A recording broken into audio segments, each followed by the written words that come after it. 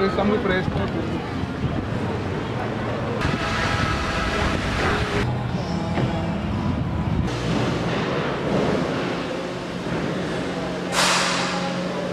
The Santa Monica Pier was built in 1909, and it was really not the pier that we know today.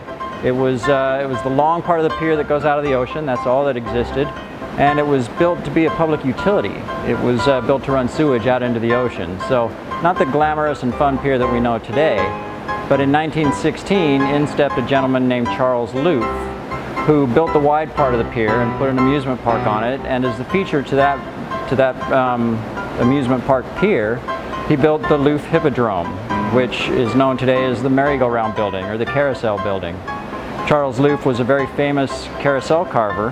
He carved the first 2 carousels ever at Coney Island. In the late 1920s, though, things weren't going so well. The pier had changed ownership. Charles Looff had long passed away. His family sold the pier, and when the bank took over, they sold the only thing that was of value on the entire pier, and that was Charles Looff's carousel. So all of a sudden we had no valuable carousel. We had this beautiful Looff Hippodrome. The pier's new lessee named Walter Newcomb moved in, and he brought in another highly reputable carousel.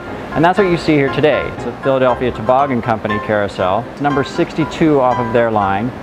And it is, all of the horses on it today are still the original 1922 hand-carved wooden horses. It is a genuine antique.